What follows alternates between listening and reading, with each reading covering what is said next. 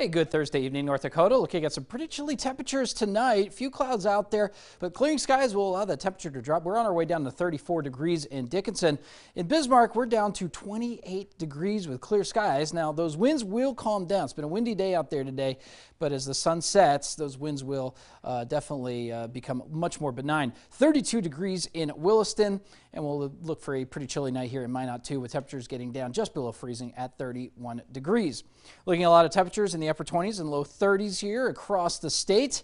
Tomorrow we'll rebound back up in towards the 50s. Now we'll also be looking at clouds increasing, that ahead of a series of systems that looks to impact us this weekend. Minot, with the first system trending south, you'll look to see just a few showers on Saturday with heavier impacts on Sunday with the second system. Bismarck, we're going to be looking at a wet, cold, and possibly snowy weekend with temperatures staying cold for next week.